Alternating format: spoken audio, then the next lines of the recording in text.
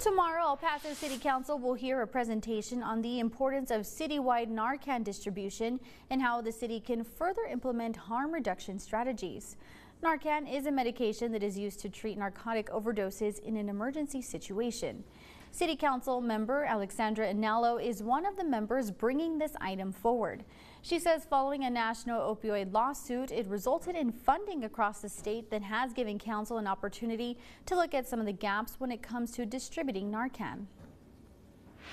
Fentanyl is an issue. It is an issue in this community. It is an issue across the country, and we really need to be using the resources that we have to deal with it until we have a better system. Right now, this is all that we can do, and if it's going to save one life, it's definitely worth it.